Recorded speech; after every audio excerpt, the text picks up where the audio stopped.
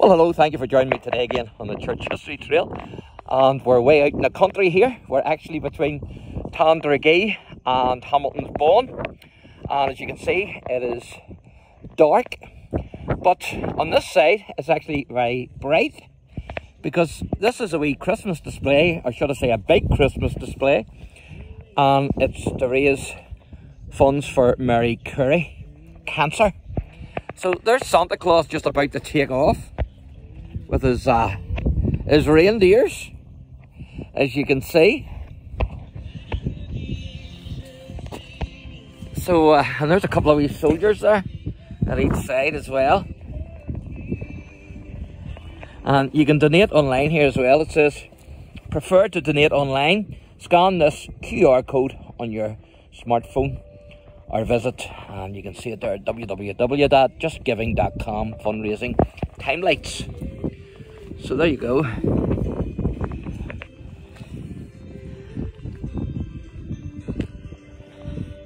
There's the wise men bringing their gifts. Fantastic, isn't it? It says their wise men come to Jesus, come to visit Jesus.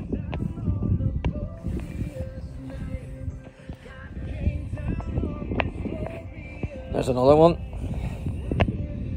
Some shepherds hear about Jesus. And there's the angel appearing to them. This is pretty amazing. And this is the gentleman here who is responsible for all this. What's happening here? What is... So this is a Christmas display that we've been doing at our family home here. This is the 8th year at this particular property. We used to do it on a much smaller scale, mind you, at our family home in Lurgan before we moved out to Tandragee. So as you probably already said, we're halfway between Tandragee and Hamilton's Bawn. We decorate the garden in quite a big way.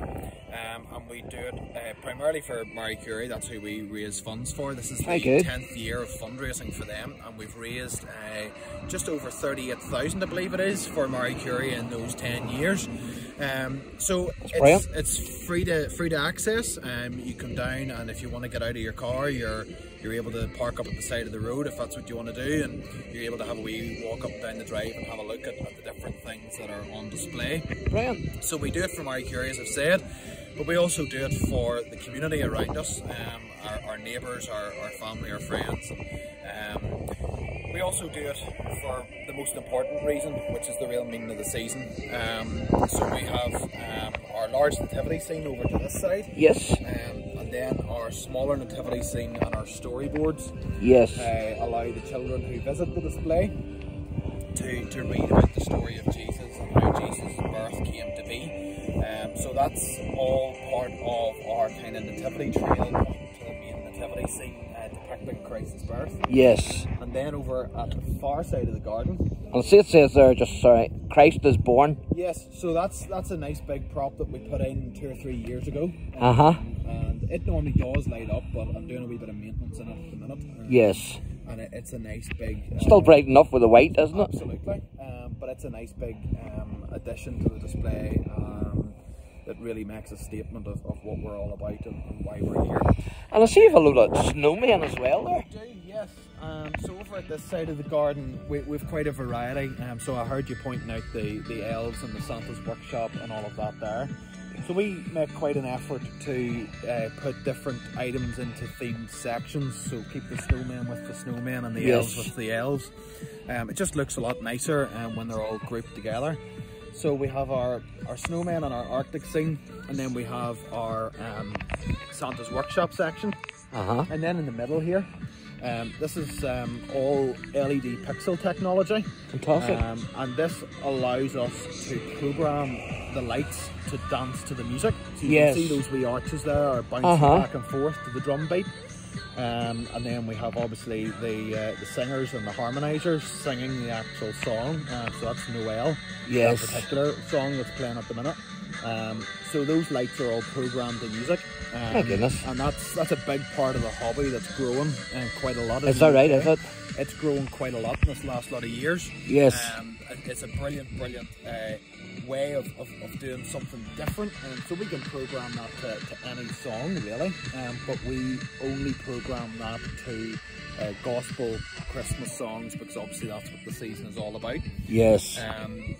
So we have a great big community of people who do that synchronized stuff. Oh my goodness. Then, some of our suppliers, the Light Show and the likes of those guys, have really helped ramp up this side of the hobby in the UK.